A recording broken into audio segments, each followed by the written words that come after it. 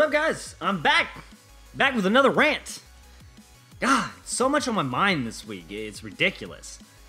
But today I'm talking to you not about toxicity, not about, BS partners or anything like that. Something that I'm sure a lot of us can relate to. And on the Facebook pages and the websites and everything like that is item prices, man. Item prices. I mean, if we take a look right here, okay, if you have, let's say, this, for example, Hellfire, okay? It took me a Crimson Endo, 4 Screen Mantis, and a couple imports to get this item. Why, you ask? Just because of the simple, plain fact of what a spreadsheet said. Now, in this guy's defense, okay, he was not a spreadsheet warrior, okay? Spreadsheet warrior is someone who basically goes after, oh, I only want 1.6 for my Hellfire because that's what the sheet says, or overpay, or I have heat, I want 16,000 crates. It's ridiculous.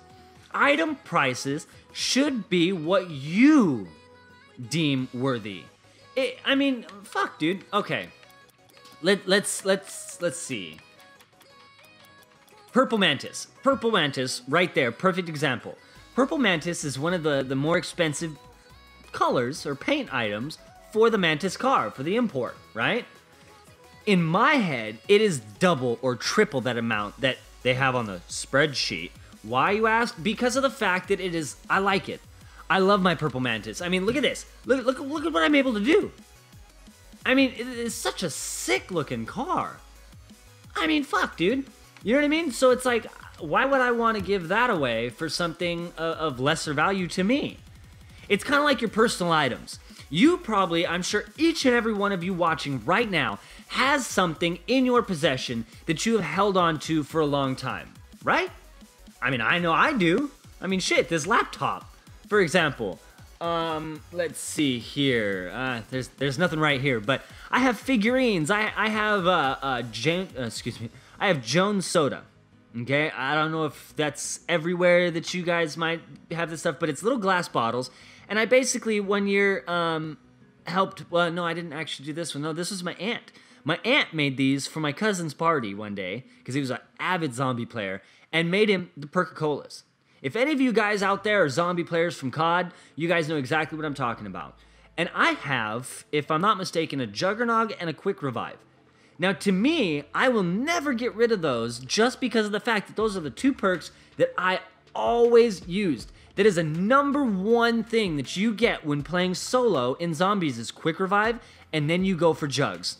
Bottom line. If you don't get those, you're done, right?